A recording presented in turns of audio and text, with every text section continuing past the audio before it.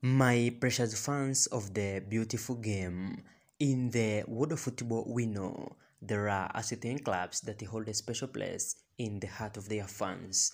These clubs become a family with coach, players, supporters, and all bonded together by a shared passion.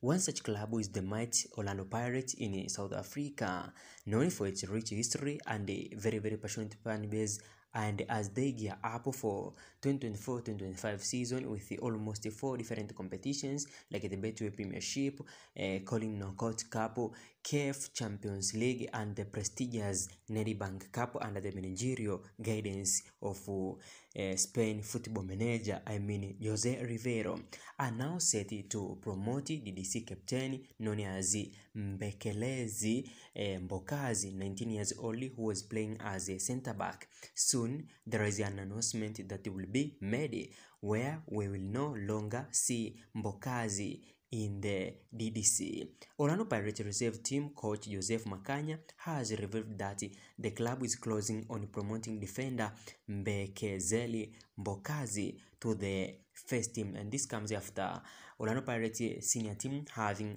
serious injuries of some key players. As we know now, Olisanda will be out of the pitch for some time.